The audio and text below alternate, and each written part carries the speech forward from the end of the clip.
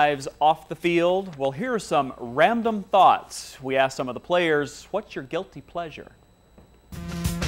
Right now, my guilty pleasure is golf. I can't get enough of it. The Bachelorette. Yeah, I'm The sorry. show? This show, yeah. I fought it for so long. Oh, fried chicken. Yeah, definitely. Fried chicken definitely has to be it. Oh man, food. I love to eat. I could eat all day and all night. I love chili dogs. Chili dogs all day. Guilty pleasure, M&M's, bags of M&M's, peanut, just hundreds at a time. Yeah, sweets, man. I like all kinds of sweets, man. I really like potato chips. I know how crazy that sounds, but I can't eat just one. I just, grab a handful and go. I smell commercial. It was as if the words were coming out of my own mouth. Potato chips. You and Trent Green. All right. Oh, they're the bane of my existence.